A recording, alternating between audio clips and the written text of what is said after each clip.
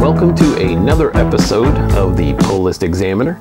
This is my weekly video where I take a look at the top 3 choices of the comics that I'm going to be picking up at my local comic shop. And this week, New Comic Book Day is going to be on April 20th, 2022.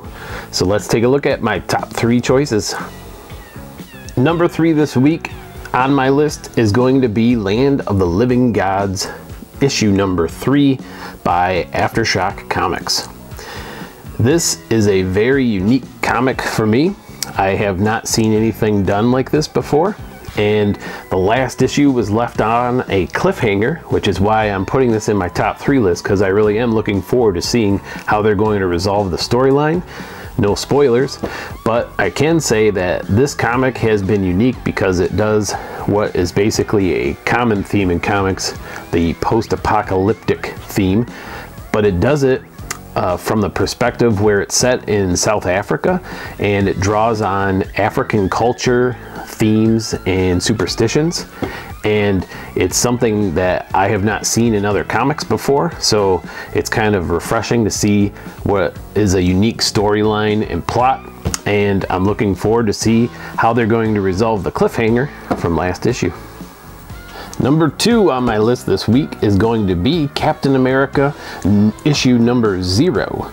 And to be honest, I'm not exactly sure what the underlying story is going to be and what's going to be presented in this new run.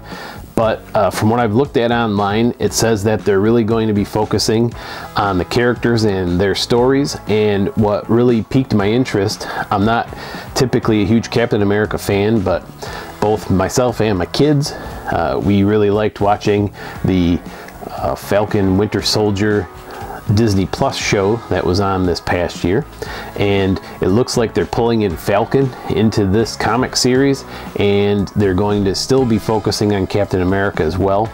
So I really want to see where we go with this brand new storyline.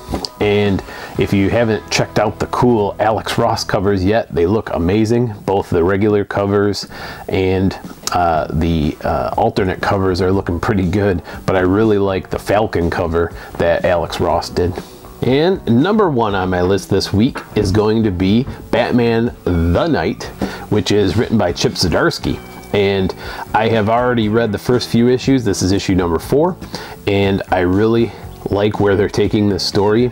It's a prequel story that looks at a very young Bruce Wayne, who is probably way closer to that time period where he was riddled with frustration and angst as he's trying to reconcile the death of his parents with becoming eventually the Batman.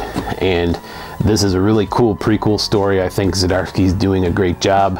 I have said on many of my previous videos how much I like the Zdarsky Daredevil run, so it's interesting to see him take a dive into Bruce Wayne, which is a very similar character to Daredevil in my opinion. They both have that brooding darkness about them.